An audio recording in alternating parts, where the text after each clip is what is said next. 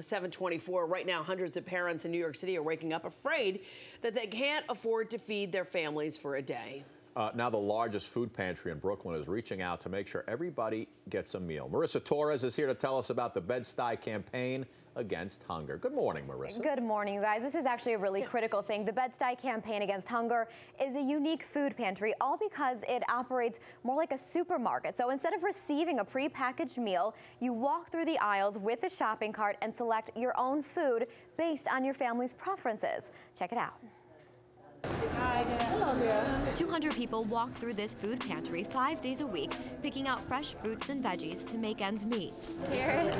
This fulfills certain needs that I cannot cope with financially, so it fills that gap. This really helps out a lot within the household with the kids and my wife.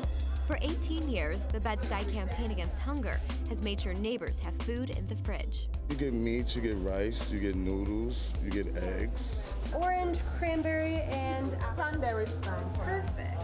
As the holidays approach, the pantry struggles to keep its shelves stocked, and this month they expect an additional 11,000 visitors. Thank you.